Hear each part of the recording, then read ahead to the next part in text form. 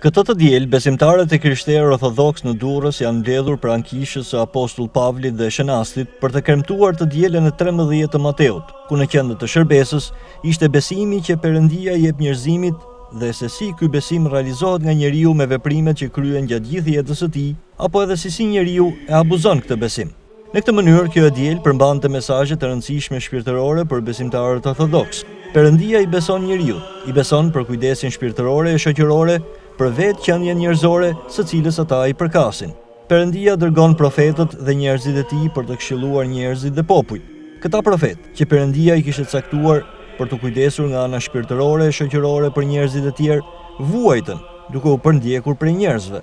Madje Perëndia dërgoi edhe birin e vet, të cilin jo vetëm e refuzuan, por edhe e goditën dhe e torturuan e në fund edhe e vranë. Njeriu nuk duhet ta konsiderojë veten e tij të vetë pushtetshëm.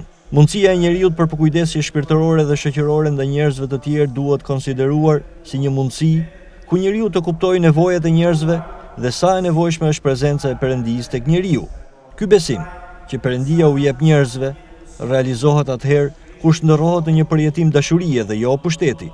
Ndërhyrja e Perëndisë në histori nëpërmjet të dërguarve të tij dhe me dërgimin e birit të tij nëpërmjet ndërhyrjes së drejtë për drejtë të tij, tregon se Perëndia beson, por gjithashtu kontrollon e vëzhgon dhe asnjëherë nuk është indiferent ndaj vuajtjeve, mundimeve dhe abuzimeve që disa njerëz me pushtet bëjnë në kurrizë të njerëzve që u janë besuar për t'i drejtuar. Perëndia ndërthur besimin me vëzhgimin e kontrollin dhe tregon se është i pushtetshëm kur beson shërbime tek të tjerët, por gjithashtu është i gjithë pushtetshëm kur u heq këtë privilegj bazuar në abuzimet e tyre deri dhe në vrasje. Ky është Zoti që besimtarët e krishterë ortodoks besojnë. Perëndi që beson dhe vepron. Perëndia është prezent në jetën e njerëzve dhe interesohet gjithmonë për njeriu dhe përparimin e tij shpirtëror e shoqëror.